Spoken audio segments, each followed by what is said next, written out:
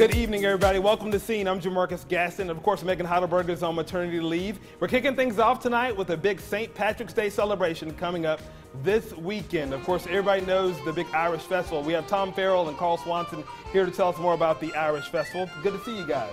Good to see you, Jamarcus. So everyone loves this event every year. It's a great way to celebrate St. Patty's Day, and this year it actually happens to be on St. Patrick's Day. I think this has something to do with you. Oh, did you bring the luck? He's the source of everything. Good. Actually, we had to be. The event was scheduled for this past Sunday and had to be canceled. And the unfortunate thing is that was his only responsibility was to provide good weather, and he let us down. But we're going to give him a shot again. He's leading us to the pot of gold this time. Yes, he is. I do believe it. So it's at NOMA Square this year. That's correct. Right. Go ahead, Carl. It's at NOMA Square from 11 to 6 o'clock.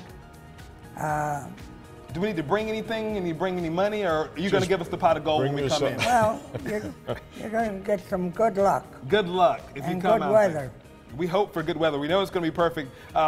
It's free entrance fee to NOMA Square. It's a free entrance fee. It's very family oriented. We'll have plenty of activities for the kids as well as for the adults. So come early, and hopefully our little leprechaun can deliver good weather this time. I have faith. I have faith in this. There's going to be face painting. There's going to be music. There's going to be drinks as well. So definitely come out to NOMA Square. And this is put on by the Ancient Order of Hibernians. And what do you guys do? Like charitable events throughout the year?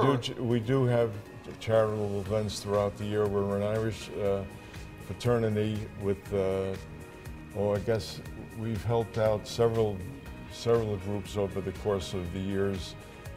Myers Center comes to mind. St. Anthony's Church is another one. St. Clair's is another one.